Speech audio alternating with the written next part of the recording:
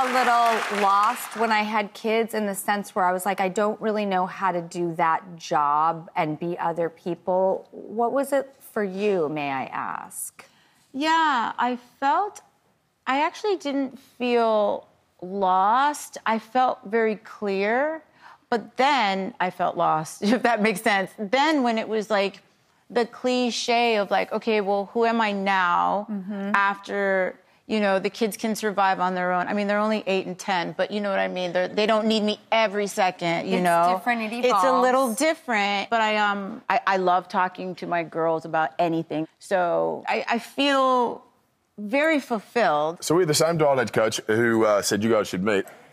And I said, oh, you know, she said, she's an actress, so I did what you do, which is to Google someone. Right. Saw a photo and I said, yep, I'll have her phone number. She's pretty.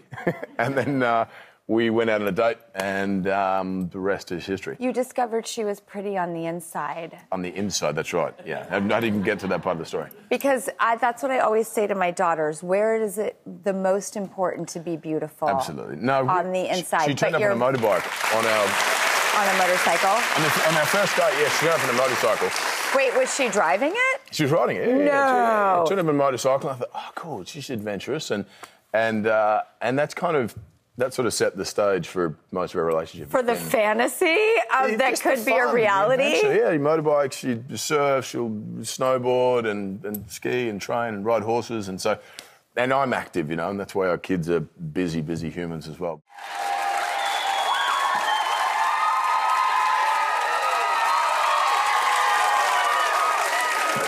That was the most beautiful interview I've ever seen.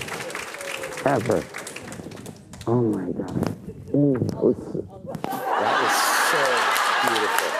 I'm a forever changed person because of what your daughter put into the world. Oh, so beautiful.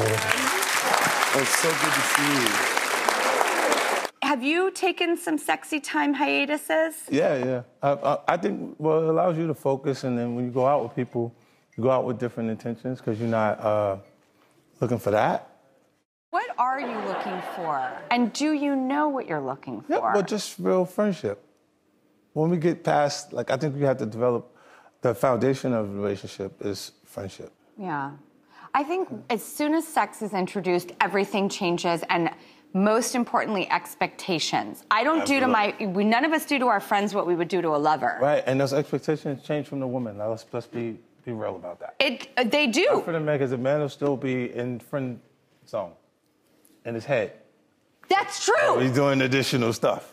That's true. Okay, but then why does the man sleep with the woman if they just want to be friends? Because it's good. And this, like, you know, before you buy cars, sometimes you want to test drive. I was thinking about it on the way over here, going, oh my gosh, it's been 23 years since we filmed it. How crazy is that? Doesn't it feel in some ways like a lifetime and also Yesterday. like a flash? Yes. The scene with you in the bikini was, I mean...